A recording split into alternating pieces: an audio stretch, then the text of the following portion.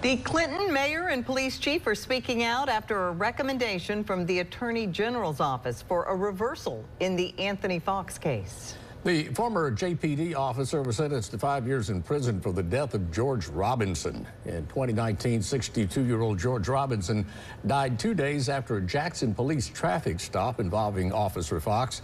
His cause of death was blunt force trauma. Now, Fox went on to work for the Clinton Police Department before being convicted last year. The Clinton mayor and police chief say that Fox was a great police officer. They don't believe he did anything wrong during the incident. He's just a high-class officer. He's a great person. He's a good person, a great person, a wonderful police officer who cares about safeguarding the members and the community of Clinton, Mississippi. I know there's going to be some angst in some other quarters about this, and I understand that.